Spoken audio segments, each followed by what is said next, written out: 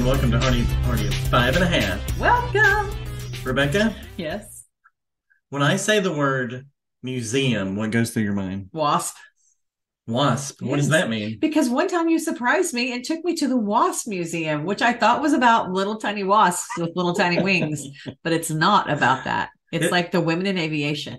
Isn't it out in West Texas somewhere in the middle of nowhere? It's in Sweetwater next to Abilene. Yeah. And I thought it was so cool. It was like a surprise. We drove all day. We stopped at a fun place to eat in Abilene. I don't remember the name of that place, but it was cute. And then there's a little cafe. Yes. Yeah. We drove up to the Wasp Museum, which I thought was going to be about flying critters. So what was it about? Other flying critters, actually. Women in aviation, which I thought was so cool. And there was like tons of things there that were, I remember it was not air conditioned. So there's it was more of a warehouse thing. They were building a whole new warehouse with new stuff. Maybe we should go back. So it was for World War II, right? Yeah. Yes. It was really cool. It was like the role that the women played and how they were great pilots also. They just didn't get quite the recognition for it, but they even would fly and pull the target practice flags for they had the target practice flags where they were shooting from the ground at them. Right. It was just like what do you call it? Paintballs, but it wasn't. Yeah. It's still that's kind of crazy. Yeah. I know. And they were supposed to be just like phenomenal pilots. I'm sure they were.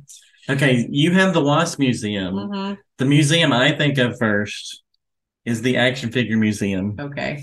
Where's that? It's in Pauls Valley, Oklahoma. We got to get out more. Okay. And what's funny about this is for 30 years, we have family that live in Oklahoma City. So for 30 years, we've been driving back and forth. Yes. And I have seen that billboard for 30 years. And every time we drive by it, I'm like, Rebecca, should we go this time? Do we have time to go to the Action Figure Museum? And every time I say, no, not this time. Not this time. So there was one time when Drew was at Oklahoma State going to college. I went up and visited him. Mm-hmm. So I was all by myself. Perfect time. Yep. As I was driving back home, I'm like, I'm doing this now. Rebecca can't stop me. And I'm so glad you did that without me. And what's funny, the kids are older now, and I don't think they would get much out of it. But if our kids were like 8, 10, and 12, they would love this museum. Really? It's like you go in and it's nothing but obviously action figures. And it's got different rooms with Batman, Superman, and all these different things. So I thought it was really cool. Mm-hmm. I drove down into downtown Pauls Valley. Right. Which is where I would have gone to find a local coffee shop. Yeah, there's a cute coffee shop there too. But I was laser focused. And it was funny when I went in to buy the ticket, they seemed surprised that I was there and they were buying a ticket. Because I didn't have any kids with me. Oh, the only people that were there were parents with kids.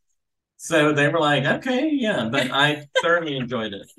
So that would be one that we didn't both experience, but that was one of my favorites. Right. So do you have another favorite museum? Another favorite one that I actually would like to revisit now that I feel like I have ramped up my study of the Old Testament is the Bible Museum in DC. Yeah. Really cool museum. And I think I would even now I think we went 4 years ago, something like that. I think even now I would have even a greater appreciation for it.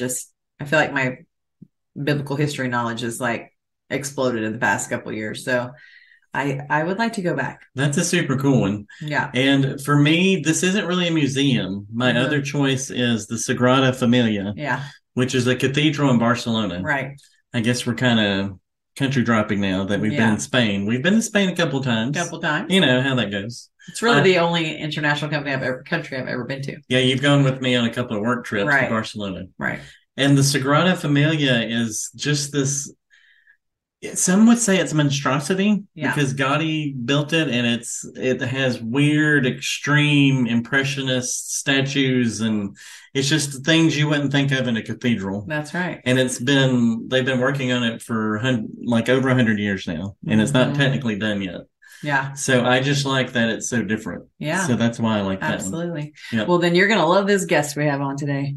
I think I am. Yes, you will. You're going to nerd out. His name is Russ Ramsey. He's an author. He's a pastor, and he is an art connoisseur, and he's got his little Rolodex of art that he loves, as do you and as do I, which is one thing I learned today. And that's perfectly fine. It can be different. It can be different. It can be different. So we hope you enjoy this interview with Russ Ramsey.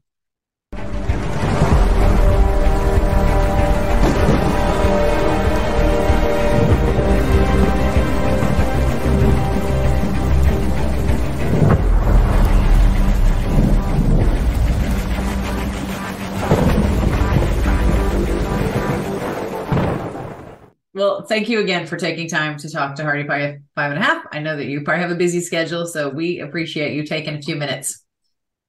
Yeah, thank you for your persistence in reaching out. I really do appreciate it. Yeah, that's great. Yeah. Excited to talk to you. So how did you become, how like did art become so important to you?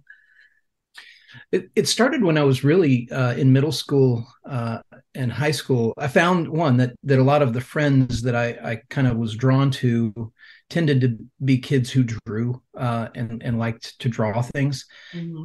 And then in art classes, especially in middle school and high school, I had art teachers that really, this is small town Indiana, farming community.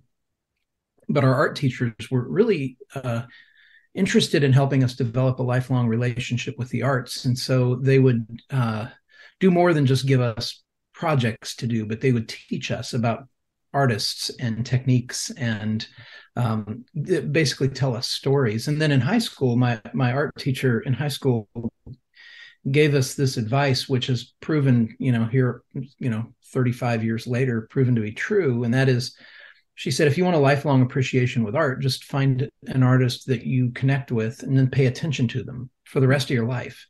And they will, they'll introduce you to their colleagues when you go visit them at a museum, and you'll read little plaques on the wall, and they'll introduce you that way to their mentors.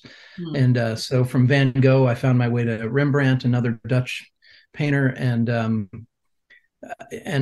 all these years later now, I've just kind of accumulated this knowledge base, but also just familiarity with a lot of works of art, and they've kind of become part of the permanent collection that I carry around inside of me, wherever I go. So that's kind of how that happened. I was never I wasn't an art major in college, and all of my research in art has just been kind of on my own through reading and researching online and in libraries and stuff like that, used bookstores. And but I found that it really it's very helpful for me as a person and as a pastor and as a writer to be putting myself in the path of beautiful things on a regular basis. It's been very important to the formation of who I am and how I move through the world, Yeah. Well, and I was one of the drawers. I was the doodler and the artist. And you had probably hung out with me because I was the one doing the drawing. And as a kid, I got enamored with Rembrandt. That's where I started. And I redid, like for art class, I would redo his paintings and all that, or try to, So that's where Rembrandt is really where I got started in art. So, and comic books and all that, but like the high art was Rembrandt for me. So yeah. So was there a particular painting or two that for Rembrandt that really kind of were flagships for you? The one that really hit me, oh gosh, I think just his self-portraits, the lighting in his self-portraits, just how he draws you in and you feel like you're sitting right in front of him. I think that's really, that's really what got me. So just his use of lighting. Yeah. You've done a lot of, I don't know what you call that, like when you draw, like not just him, but you did all the presidents. You started drawing all them, their faces. All the presidents. Yeah. So I think you like the faces. Yeah. Yeah. The portrait stuff is really cool to me. Just the different things you can do with a face. And so I remember doing that one summer. Yeah, that's right. Like 6th grade, I drew all the presidents. I don't know. I can draw Garfield. That's it. That's all I can do. And I practiced it over and over to be able to do that. Yeah. Speaking of Rembrandt, you wrote a book called Rembrandt is in the Wind. And I just love this book. And there's a moment when you start out the book talking about 3 transcendentals. So tell us about the transcendentals and how they affect our lives. So the 3 transcendentals, this is a term that philosophers use for the triad of truth, beauty, and goodness. And what's distinct about truth, beauty, and goodness is that these are 3 pursuits that are common only to human beings. So we're the only creatures on the planet that pursue a deeper knowledge of truth, who pursue a moral sense of goodness and have a moral sense of goodness and evil, and people who engage with beauty for beauty's sake. and that's part of what differentiates humans from the rest of creation, and part of also what reflects back that statement in Genesis 1 that we're created in the image of God. That part of being made in the image of God is that there are pursuits and values that human beings take on that are unique only to people, and that is the pursuit of truth, beauty, and goodness. And so art is one of those things that involves all three, but really kind of is more maybe dominant on the pursuit of beauty element of things, as opposed to something like books about philosophy or things like that might be focused more on the pursuit of truth or goodness, and so so those are three things that kind of taken together represent a lot of what it means to be a person. Mm-hmm. When you mentioned in the book that we tend to treat beauty different than goodness and truth, how do we treat beauty differently? Well, this is a Western thing in a lot of ways, that as Western people, we can be very pragmatic. Let's get to the point, let's learn the lesson, let's apply the lesson. And even when it comes to things like reading scripture, we can read scripture as though, the point of reading scripture is to glean lessons from it. When in fact, the majority of scripture is written as narrative, it's storytelling. And Flannery O'Connor once said a story is a way of saying something that can't be said in any other way. And I love that because I think in the West we can view stories as just kind of, I don't know, trifles, as things, as entertainment, as ways to distract ourselves or from the business of learning. When in fact we are gatherers of stories, we're collectors of stories. When the Lord was telling the people of Israel in the wilderness how to raise their children, he said, tell them stories, tell them where they come from, tell them about the plagues, tell them about the Passover, tell them about me. And even Jesus, his primary method of teaching was parables. There was a man who had two sons, and so in the West, we can look at all that and say, well, okay, but what's the point? What's the lesson? When the truth is that sometimes the story is a Trojan horse that slips a lot of things past our defenses, because it's just, we lean in, we want to hear stories, we want to know them, but they also have a complexity to them where there's often more than just one point, or there's a nuance and a complexity, or sometimes even the absence of a clear point is the point. This is, you're just always going to have this kind of complexity in your life. And so art and beauty is a way of telling stories. When you look at a Rembrandt painting, you're looking not just at a still frame, but you're looking at a story. And even the way that Rembrandt and other great painters paint, they lead your eye through their canvas in a sequence. Like your eye goes one place first, and then to another place, and then to another place, and it's like you're turning pages in a book, even though you don't really realize you're doing it. You're looking in a sequence at a painting, and they're telling a story, and they're using beauty to engage parts of your mind, parts of your brain, parts of your heart, that would be different if somebody just tried to describe the painting to you. The way that color and light and darkness and facial expressions and eye contact and things that are expected and things that are unexpected, all of these things kind of weave this narrative drama together, so that when you engage with a work of art, part of the beauty is kind of doing that Trojan horse thing of slipping past the walls of your defense into the heart of who you are. Yeah.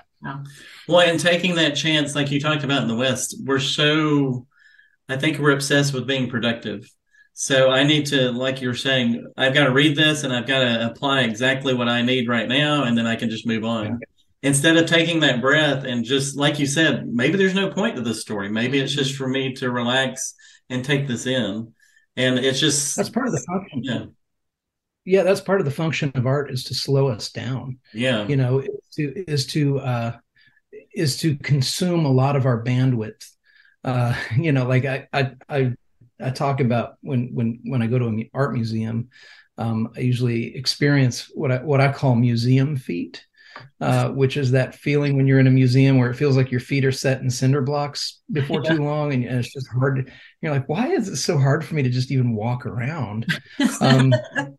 It's because we're image bearers of God who are meant to be in the presence of glory, but also in our fallenness, that being in the presence of glory consumes a part of us. It taxes us, it drains us. And so when we go into museums where you have these works of art that have, stood the test of time for hundreds of years and have demonstrated their worthiness of being on the walls of these places where people give up vacation days and travel halfway around the world just to be in their presence. They take something from us when we're in their presence. They draw from us that hunger for glory that is in us, that's in all the Psalms. David talked about wanting to experience the glory of the Lord. That when we're in the presence of beautiful things, whether it's an art museum or the Grand Canyon or whatever, and we just we feel ourselves almost like a video game character where our energy is just depleting. That's part of how God made us to be in the presence of glory, and beauty has this beautiful way of exhausting us in the most redemptive and helpful way of giving us rest and contentment and at the same time. I've never thought about that, but you're right. I mean, I can go spend time at a museum and walk out feeling tired, and I've never thought about that before. So do you have to gear yourself up? Do you have 6 cup coffee? What do you do to gear yourself up to go into a museum? What I do is, I gear myself up with coffee just to enter any day of the week. That's normal. But that's normal. Usually when I go to a museum, I go looking for my friends, meaning Van Gogh and Rembrandt, and I have a few others. And I will give my first attention to them. I'll walk past a whole lot of stuff when I go into a museum to find my people. And then when I find them, I let them introduce me around. And if anything on my way catches my eye that I want to circle back to, part of my strategy for entering a museum is to know I'm not going to take in this whole museum in one visit. Okay. And if I have to leave a lot of stuff unseen or unengaged with, that's just the cost of doing business, right? And so I'll kind of give the energy that I've got to the places I want to give it most. And let myself be surprised along the way by other things. I think that's another part of the Western mindset is we feel like, we need to do the museum in a day. You need to go to, you'll spend the morning at the Louvre, and then you'll go across the street and spend the afternoon at the Musée d'Orsay, what are we talking about? This is right. You can't take in that much in one day. And also Paris. You just can't. We can't. You just can't. Yeah. But I do think you're right. I mean, we tend to go, we've spent this money. We've got to see everything. We've got 3 hours to get through this. Yeah. Right. Yeah. Yeah. Absolutely. So we watched a Netflix show, and I can't remember the name of it, but it was on the Isabel and Jack Gardner heist. Yeah. Yeah. I saw that too. Yeah. I can't remember the name of it. Can you tell us a little bit about that heist, and then tell us about them? Yeah. So the documentary is about an art heist at the Isabella Stewart Gardner Museum in Boston in March of 1990, St. Patrick's Day, the night after the wee small hours of the morning after St. Patrick's Day. 2 thieves dressed as Boston police officers got buzzed into that museum by the security guards. They were then the security guards were then handcuffed, and then these 2 people dressed as police officers spent the next 81 minutes taking 13 works of art out of the museum, worth an estimated $500 million, which was the largest single property theft in American history at the time. I don't know if it's been beat yet, because that was 33 years ago, but it's incredible. And none of that art has been recovered. There is a $10 million reward, I think, for a tip leading to its return. And it's just crickets. And so the museum itself was put together by Isabella Stewart Gardner, who she and her husband were wealthy, and they would collect art from around the world, folk art and fine art. And then she lost her husband, and as a part of her grief, she built this museum kind of in his honor, but also she said that she was trying to build something that wouldn't die. And part of doing that is she put this permanent collection together, and in the bylaws of the museum, she stipulated that nothing can ever be added or taken away from this museum. And if anybody ever tried to do that in the trust, that the whole collection would have to be liquidated and given to Harvard. Wow. And so when the theft happened, the Rembrandt Storm on the Sea of Galilee painting, which is the only seascape that Rembrandt ever painted, it was cut out of its frame with a knife and presumably rolled up and taken out into the night. And and because of that stipulation in the trust for the museum, the frame for that painting is still hanging on the wall. And so if you go to that museum, you can go stand in front of the empty frame that used to hold the Storm on the Sea of Galilee painting. And so it's a fascinating, the museum is a fascinating thing in and of itself, because she regarded it as its own work of art, that the museum as a whole was that. Oh yeah, for sure. So that story really drew me in. I was fascinated by the painting, by the heist, by the absence of any of its return. It's such it doesn't bode well for the future of that art, that $10 million is on the table and nobody has been able to produce a useful tip. Or nobody's tried to sell it or anything. That's one thing we talk about. We're like, why would you sell this? You can't ever get rid of it. You can't ever let anybody know that you have this. So right. In that chapter in the book, I go into a little bit about what happens with stolen art, because in our minds, if we don't know anything about it, you think you steal a $50 million painting and you try to sell it for $50 million, but that's not really what anybody does. It turns out it's more valuable as a currency, because the international laws regarding stolen art are way less severe than bank fraud. Or something like that, and also you can't. The penalties are very low if you can demonstrate, even if you're in the possession of stolen art, if you can demonstrate that you didn't steal it, or you can even make a case that you didn't know it was stolen. Mm-hmm.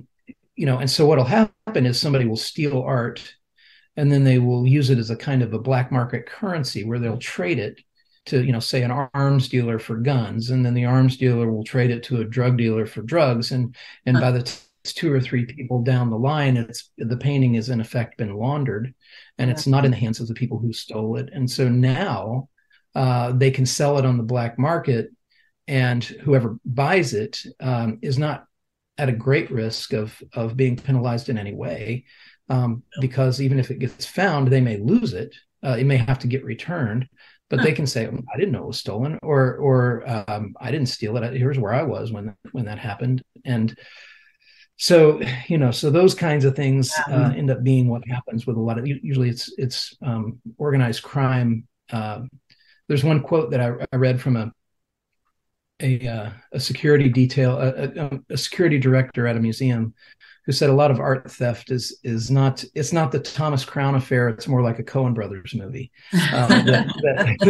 Usually the people doing the thieving don't have a clear sense of really what it is that they're taking. Yeah. A lot of times. Now, sometimes that's not the case, but a lot of times, they're just trying to get away with something or do what they're told. Yeah. Wow. So in that, you mentioned the Rembrandt painting, Storm of Galilee, and that's kind of where the centerpiece of your book comes. So why did you decide to make that the centerpiece of your book? Well, one, because I love Rembrandt. Two, because I feel like Rembrandt's familiar. He's a familiar enough painter that, whatever I named the book after, I wanted it to have as broad an appeal as possible. And so, but also I like that painting in particular, The Storm on the Sea of Galilee, is such a fascinating painting, not only because of the theft, around it. The title for the book is kind of a play on words. It has a double meaning. The first meaning is, when something is stolen and unrecovered, law enforcement will describe that thing as being in the wind. And so the Rembrandt painting was in the wind. But then in the painting, Rembrandt painted himself into the boat. So he is in the storm on the Sea of Galilee, looking, and he's the one who's looking out at the viewer. And so in that sense, he's also in the wind. He's in the storm in the boat. And so so it's a play on words, but I a lot of what I talk about in that chapter kind of threads through with the other stories that are told there in the book as well. Why did Rembrandt paint himself in his pictures so much? It's a way, a lot of artists would do this and still do. It's a way of breaking the fourth wall. It's a way of for the artist to draw the viewer into the scene that he's making. And so usually if you see a character in a painting who's directly looking at the viewer, and it's not a portrait, but it's just some scene and one of the characters is looking at you, the odds are pretty good that it's the artist. Who's painting themselves in, and they're engaging with you, and they're asking you to come in as well. So with Rembrandt, he's putting himself in the boat, which, if you remember that passage, what the disciples are asking Jesus is, "Don't you care that we're perishing here?" Which is just drenched in irony, right? That they're asking the second person of the Trinity, incarnate in the flesh, who had come for the purpose of laying down his life for us, to take the wage of sin upon himself so that we wouldn't die. They're asking him, "Don't you care that we're dying?" And yes, there is, yes, he does. But and so Rembrandt is asking us, when he's looking at us, you're in the storm too. That's what he's telling us. Don't you care that we're perishing? And so that's what artists usually are doing when they paint themselves in, is they're inviting the viewer more intimately into the composition. Yeah. And what a beautiful story to invite someone into, the gospel. Yeah, for sure. For sure. Yeah. Yeah. Okay, so in the book, you go through different artists and you kind of give an overview of their lives and how it interacts with their art and all that. Another one that really hit me was Van Gogh. And I know that's one of your favorites too. You said he did like 130 paintings a year. That's crazy. Yeah. So he painted like 860 paintings over the course of his career, oil paintings. That doesn't count sketches, watercolors, letters. And he painted for 9 years, and only 9 years. And the vast majority of those 860 paintings came in the last 4 years of his life. So for the last 3 years of his life, he was averaging a painting every 3 days. And then in the last 3 months of his life, in 1890, he was averaging one complete painting a day.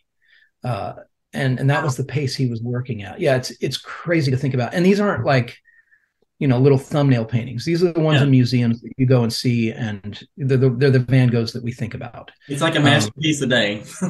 Right. Yeah. And exactly. And in the process of doing this, he only sold one. And that's what the chapter is about, is kind of he struck me as the striving man in Ecclesiastes, who is laboring and toiling under the sun and seeing no fruit from his labor and wondering what it's all worth, and yet he's doing something that's transcendent and eternal. And so he never saw the fruit of his work, but he's a household name around the world now. And part of it is not, and it's not because boy, he just painted really cool paintings. It's because his paintings are filled with ache and suffering and sorrow and hope and an eye for loneliness and brokenness and love and all these things. And then you have this body of letters that he's written that are kind of is a history of all of the paintings that he painted, and he wrote about a lot of them, and he drew sketches of many of these, and so we know down to the month, sometimes even the day, when he painted a lot of his paintings. There's a great website that's I forget the name of it, but you can search Van Gogh Painting Archive, and it has all of his paintings and when they were painted, and usually a reference to the letter that it's mentioned in, if it's mentioned there somewhere. So he's fascinating because his art is connected to his story, and it wasn't that long ago, and we have so much information. Can you tell us the story of the painting that he did sell? Because I know a lot of people know that he wasn't very he wasn't very successful while he was alive, but just talk about that one painting that he did sell. Yeah, it's called The Red Vineyard. If you would like to go see it, all you need to do is go to Moscow, Russia, and it's there in the Pushkin Museum. And it's what's interesting about right it now. Well, I know, yeah, you got to have some pluck. You got to have some pluck if you want to go. If you want to go see it, it's one of the things that drew me to it. It was one of my favorite paintings before I knew the story behind it. I'd flip through a Van Gogh book, and whenever I'd see that painting, my eye would just be drawn to it, because it's different in that it's red. It's mostly red and yellow, and often what we think of Van Gogh is blue, his blues and yellows.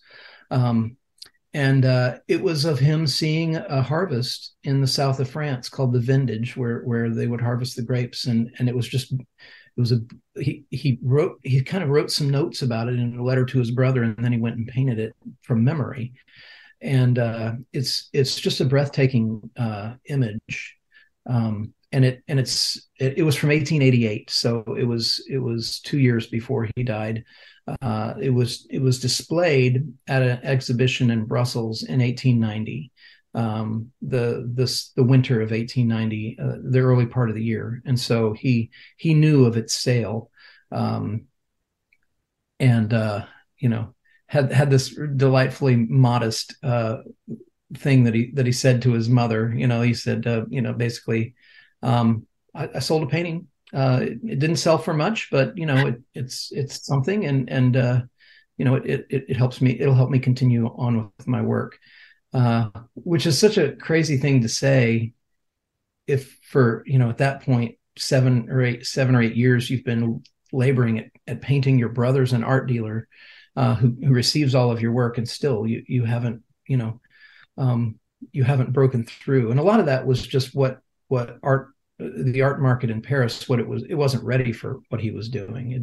His work was not popular. In fact, Starry Night, which is, if people know anything about Van Gogh, they know two things. They know that he painted Starry Night and that he cut off his ear. Those are the two. That's the starter kit for knowing Vincent Van Gogh. Mm-hmm. And he hated Starry Night.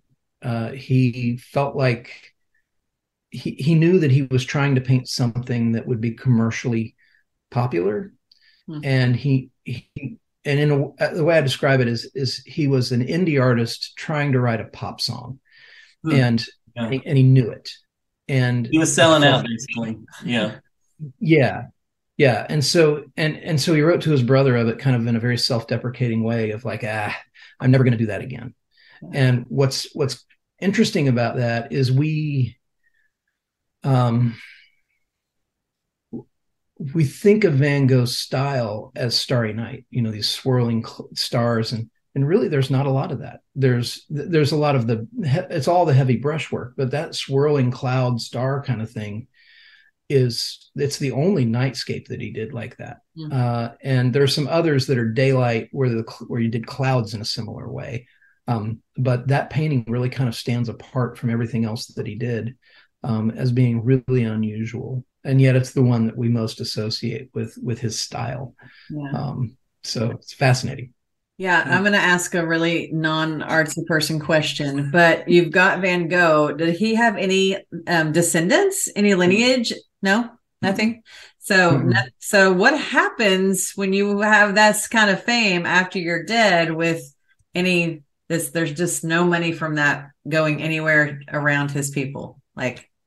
Well, yeah, there is his brother, Theo, and Theo's wife collected all of his letters, okay. All of his paintings. And so they had the collection after he died. And right after he died, he was in the process of becoming a very famous painter. He was becoming esteemed by other painters in Europe while he was still alive. People were really taking note of him and starting to really take interest in what he was doing. But he never lived to see that come to fruition. But between 1890, when he died, and the turn of the century, his work was shown in exhibitions all around Paris. He became one of the most celebrated painters in Europe by the turn of the century. Then in the 30s, Irving Stone got a hold of copies of the letters and wrote his two kind of historical fiction books, Lust for Life and Dear Theo, which are both Dear Theo is more of a narrative adaptation of the letters, and Lust for Life is a historical novel based on the letters, but not in letter form. And then just 20, 30 years after that, Kirk Douglas is playing him in a Technicolor movie based on Irving Stone's book, and he just, he didn't see it. But his brother's family became the curators, I guess, of Van Gogh's body of work. And now it's been distributed around the world, and it's really not for sale anymore. It's kind of most all of it is now in the company of or in the custody of museums, where it won't really be on the market probably. There's not a lot in private collections. Yeah. That's a great question. I've never thought about it. Who made all this money off of Van Gogh? You know what I mean? Yeah. And you mentioned that he was striving, and he didn't see the greatness that he was going to be. And I think that's kind of how we are. I don't, like you talked about in the book, I don't think he saw his value. He was searching to find some value in himself. So how is that I think that's a universal thing. How do we discover value in ourselves? Yeah, I think Van Gogh is a really good case study for thinking about this, because what a Christian would say is that the value of personhood is not something that we go out and obtain. It's something that we're born with, as image bearers of God. That because we're made in His image, we have inherent dignity. We have value and worth that is beyond measure, and we always will. And so we may suffer and struggle through life, contribute nothing of note, and still we are of incalculable worth because we bear the image of God as people. What a lot of Western thinking is, well, really, to achieve greatness, I need to hit it big with something. I need to make a mark in some way. And so, I will write the great American novel, or I will invent, this device that will change people's lives, or I will champion this cause and see something change. With Van Gogh, the reason that he's celebrated in the way that he is not because of the Red Vineyard or Starry Night or sunflowers or whatever. It's the body of work. It's the body of work that people celebrate, and the reason that people celebrate the body of work from Van Gogh, and not just this painting or that painting, is because really the art that he left behind is the story of who he was, his struggle to find, his struggle to live in a world that he found to be beautiful and that he wanted to contribute beauty to, that didn't seem to want to recognize anything from him. One of his things that he said is he said, "I am," he said, "a great fire burns within me, and passersby only see a wisp of smoke." And that, boy, if that's not Ecclesiastes, I don't know what is, right? That's him saying, look, there's so much that's inside of me that I'm trying to give to the world, and he's giving it to the world through these canvases. But it's like what Jesus said about himself. He said, I came unto my own, and my own did not receive me. That there's a Van Gogh's life certainly parallels that statement.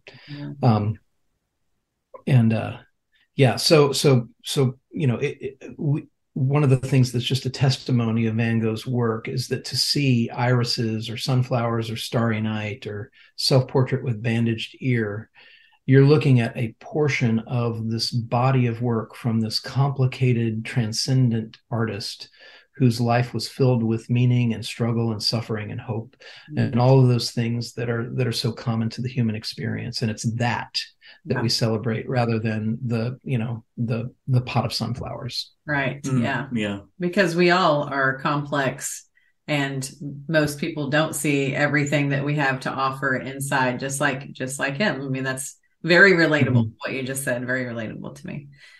So I don't go to a lot of museums like he does, or I do usually take you with me. Yes. And he wants to stop and read everything. I get a little more nervous about going because I here's why I get nervous. I feel like I'm going to miss something important. I feel like I'm going to walk through and people are going to say, be standing at a picture and looking at it. And I'm going to say, I don't get it. And I am trying to find, what is it that you're getting? So how does a person like me go about enjoying a museum? What's my game plan? Okay. First is make peace with the fact that you're going to miss stuff. You're going to miss big stuff. Yeah, you've already mentioned that when you said you're not going to see everything. I'm like, oh no, I've got the map. Like I usually am like, we've got a plan. Nope. So that is great advice. Yeah, you don't have the bandwidth for that. Nobody does. Thank you. And I feel released from that. So abandon hope of seeing everything, all ye who enter here. You're just not gonna. I needed that. I think, I think it's the understanding that one, it's this way with movies, books, art, poetry, is that the stuff that if you were to go around and ask 50 people, what is your favorite work of art? It can be a book, a movie, a painting, sculpture, poem, whatever. Everybody's going to have a different answer. And a lot of that is going to have to do with when they encountered that particular piece of art and why it connected with them. And so you may walk past a painting that there's a crowd of people around, and they're around it for a reason, and it may do nothing for you. And that is completely okay. Because maybe it's just not time for you to connect with that piece of art. And maybe it'll never be time for you to connect with that piece of art. But then you'll go around a corner and you'll see something and it'll take your breath away, or it'll bring tears to your eyes. And it's because it's intersecting with something that's going on inside of you then. That transcends. And this is one of the things that I believe very strongly about humans and art. And I alluded to it earlier, but it's that we build and curate our own collections over time. Pieces of art that we've seen, records we've listened to, that when you think of that record, you think of it as one of yours. And then there are other records that exist, but they're not one of yours, and there are paintings that exist, but like Munch's The Scream, for example, is a painting that I know about. I've known about it for years. It's not one of mine. The Red Vineyard, though, is, and Storm on the Sea of Galilee is. And Salvador Dali, I know them and I think they're interesting, but they're other people's paintings. And so we do that. And so when we're going to a museum, part of what I'm doing is I'm just kind of adding to my collection, and so I will leave the museum with a few things that I've picked up that will now kind of reside in the gallery art, if you will. And so, I think also it's just a good exercise in being a person who exists in space and time. It's a good exercise to have to wrestle with the experience of leaving things on the table, of being able to say, I have limits, I have capacity, and it means that I may go to one of the most celebrated museums in the world and not see one of the most celebrated works of art in the world. Yeah.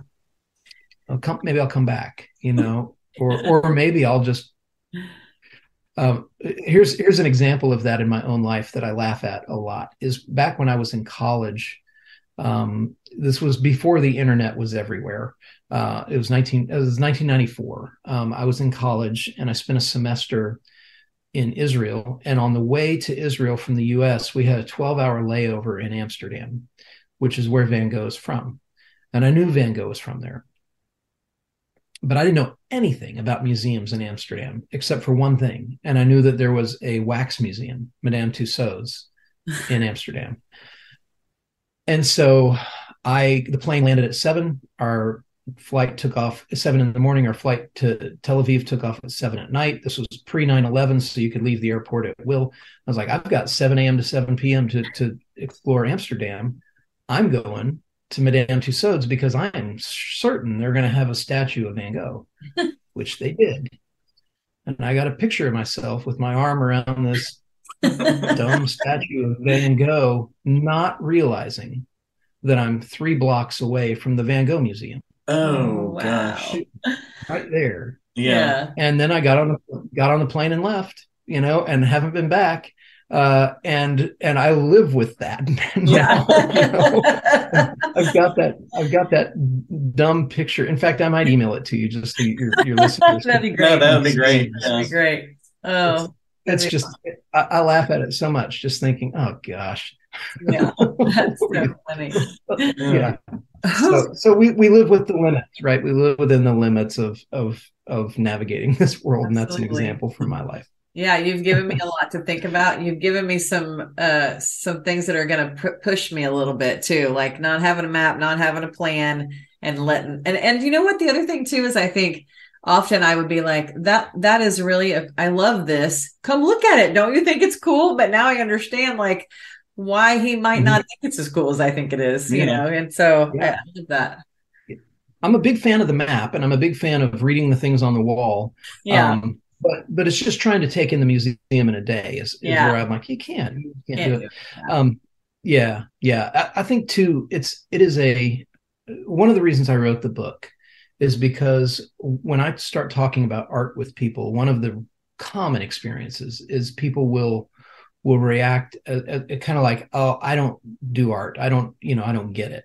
As though there's some sort of academic hurdle we have to clear before we can really enjoy art.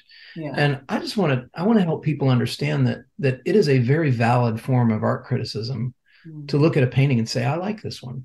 Or to look at a painting and say, I don't like this one much. That's valid. It's you don't have to know why. You can be curious and maybe look into why. What's the distance between you and that painting? But you can just take it at face value and give yourself the time, the number of your days to become more familiar with how art does its work inside of you, rather than feel like, well, I have to understand, the history of Holland. Yeah. You don't. You can get there if you want to, but you don't have to. You can just look at the painting and take it in. Yeah, that's true. So Russ, you could drop everything today and go to any museum. Where would you go? You could just drop it. I would go to Amsterdam. Yeah, I would go to actually I would go to the Academy in Florence to see Michelangelo's David.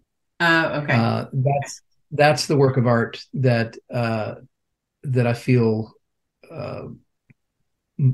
most urgently drawn to. And I don't have a plan necessarily to get there yet. Yeah. And I've never been in person to see Michelangelo's David.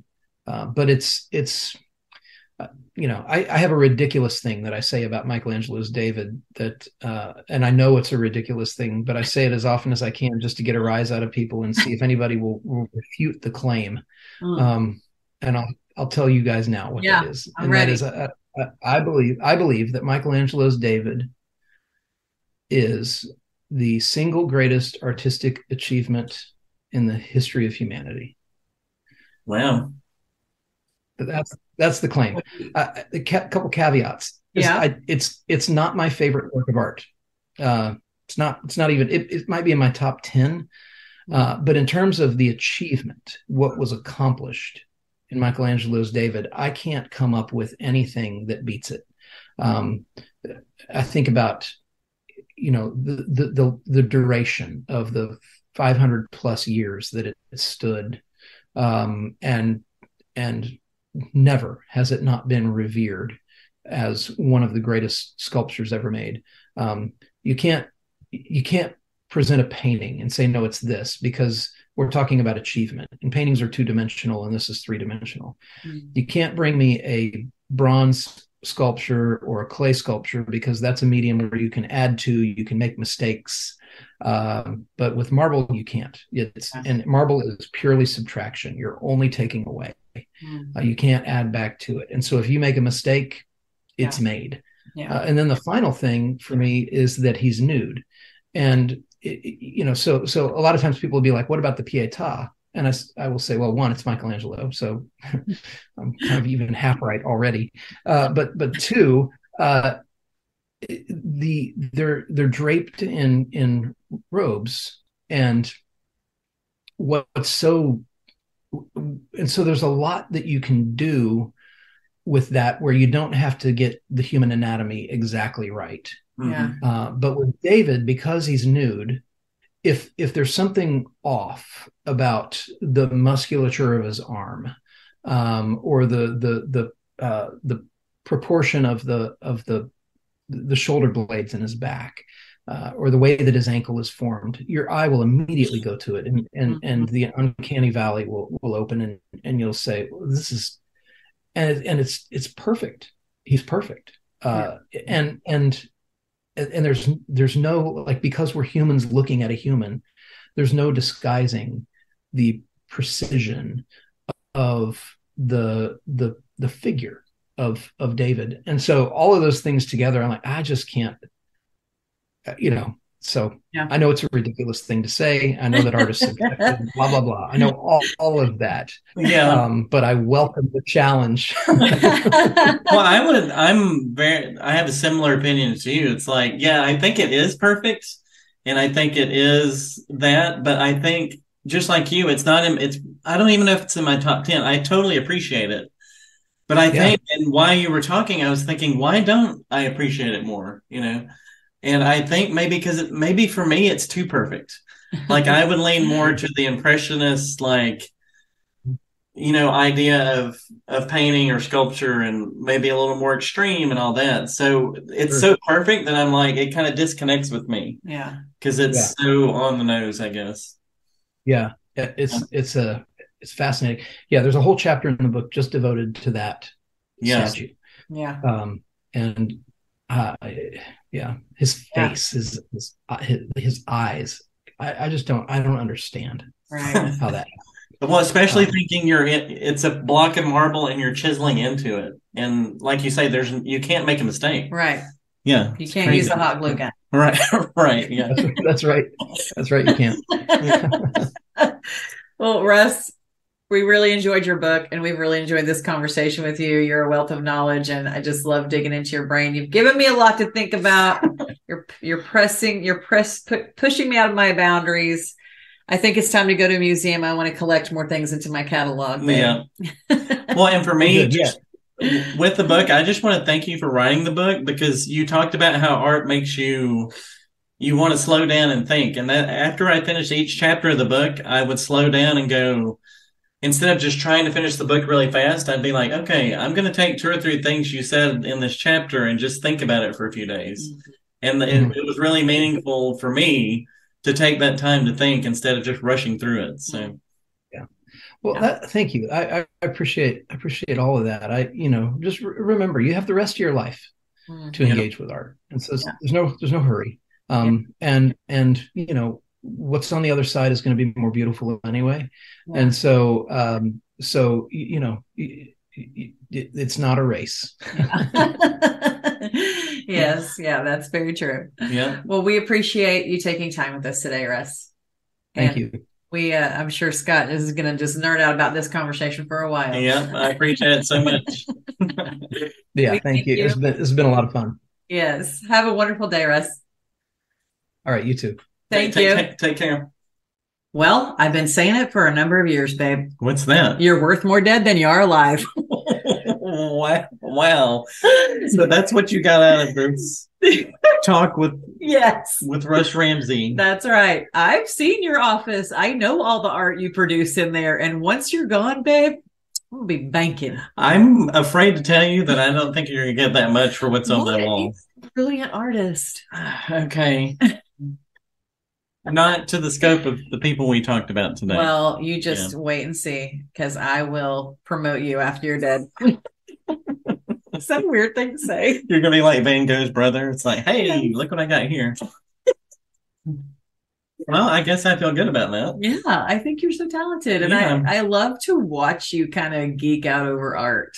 It's kind of cool that your brain like works in those ways. Yeah. And I love how we talked about how art I think it's innately part of us. Yeah. Like, I think a lot of people think, oh, I'm not an art guy and all that, but I think we innately have something in us that appreciates beauty. Yeah. And it's in different forms. Like we talked about at the beginning, it's like, it could be museums, it could be cathedrals, it could be cars, there's so many things that we can see beauty in. Yeah. Yeah. And I did love that he talked about the three things that only humans connect with, because it was kind of weird as he was talking about that. I'm looking at our dog that lays on the bed right there while we podcast, and I'm thinking, security dog. Yeah, security. Yeah. He doesn't understand beauty like a human would understand beauty. He doesn't understand the truth. You know what I'm saying? Like the things that he was talking about, I was like, that is so incredibly true. And so I love that, he just kind of pushed us to engage with beauty in a way that only humans can do. So I would totally tell everyone to read Russ's book. Rembrandt is in the Wind. Yeah. You can get it. I got it on audiobook for $1. Or you can, I love having the physical book, but I was like, I want to read this one. I want to read it now. So I got it on audiobook. Yeah. And also on his Instagram, Russ has Art Wednesdays. Where he picks an artist and then shows their paintings or their sculptures and kind of talks about their life. So that's pretty fascinating too. You can learn a lot there. Yep. He's a pretty cool guy. And we hope you enjoyed this interview with Russ Ramsey. Party at 5.5. Over and out. We'll see you next time. I hope.